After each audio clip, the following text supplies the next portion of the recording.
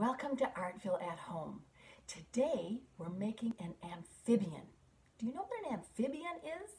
It's something that lives in the water and on land, but they're a little different from reptiles. Now in Artville at Home we have made a mammal. A pangolin is a mammal. There's our friend the pangolin. That's a mammal. And we have made Jake the snake. Remember if you made Jake the snake? What kind of animal is a snake? It's a reptile, right? Reptiles. And I don't know if you've made it yet, but you might. You made a chicken, which is a bird. Now today, oh, and we've made many dragons. I think a dragon is everything. I don't really know. So today we're going to make an amphibian, and it's going to be a pop-up amphibian, but kind of in a different way. You're going to actually start with a heavy piece of cardboard. This is the kind of cardboard you get from a box. It's a little heavier than our lightweight cardboard, and on that cardboard you're going to draw a big lily pad, so your frog has a good place to live. I made a big lily pad, and I colored it and painted it, and I think I'll cut it out a little bit later, okay? Now your frog, your amphibian, I'm going to make on the back of this cut-up cereal box, okay? Our good friend, the cereal box. In the middle of this cereal box, you're going to draw an egg. Just a big egg. Big oval-shaped egg. I'm going to put my eyes here. Eyes here. Oh, it's a Cheerio eye. He has a nose. And he's got a long tongue. You can make it how you want to. Now his legs come down in a curve right about it. You want big legs and you want big feet for this project. Big feet, and it goes back up. Over here, another leg. It's kind of a curve.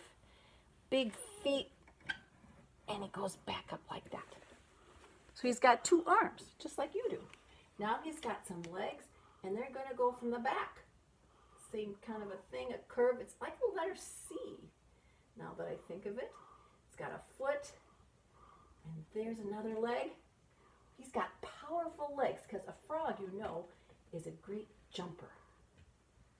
So there's his legs. He's a big, powerful frog. Now, if you looked at some of the other slides that I showed, if you're a seesaw person, you know that frogs are covered. They have, some of them have amazing, beautiful, incredible designs. So take some time to color some designs on your frog. Black works out pretty good for that. You can use any colors you want to. You're going to color all kinds of designs on your frog. This frog is going to be gorgeous as well as fun. So I'm going to make some designs on my frog all over. I always like to make his eyes pop out. I like white for that, but you can pick different colors. So see how the white pops out his eyes. And then you're going to color your frog. And I would say you can color it however you want to color it, but my idea is to make it different from the lily pad. My lily pad is this nice green, so I want my frog to pop out. You can pick other colors for your frog. You can color it with crayon. You can paint it if you want to. You can glue sparkly things on it. You can make your frog as fancy as you want to. Because this is a frog, and it's an art frog. So you can make it how you want to make it. I'm doing a lot of purple on that frog. You can find some other colors that you like, and just color that thing. Make it bright and beautiful.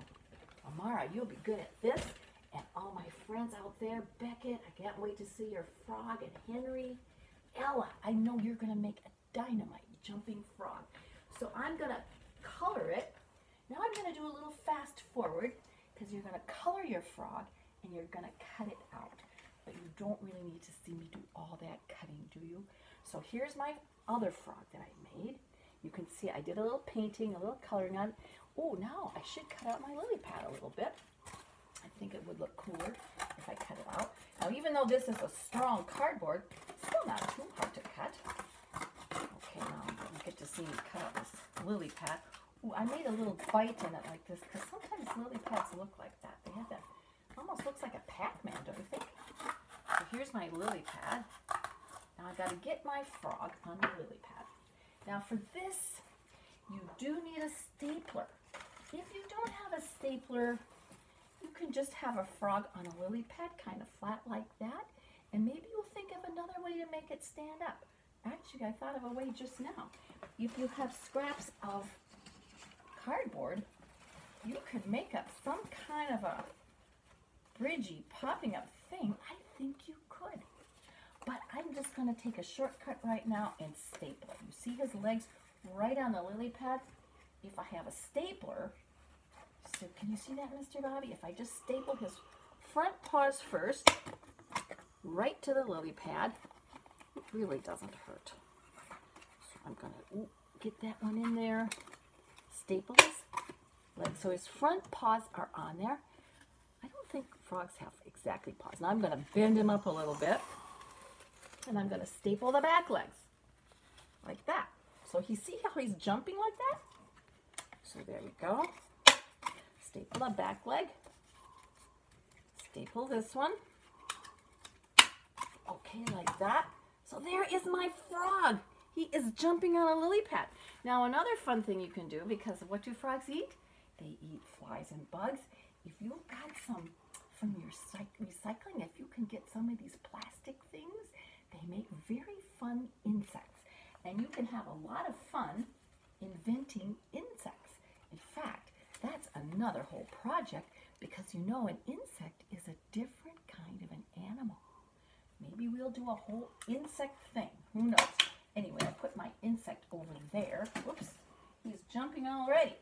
So there is my amphibian, the frog, and I just hope you have a lot of fun making your amphibian. He can be a friend to your reptile.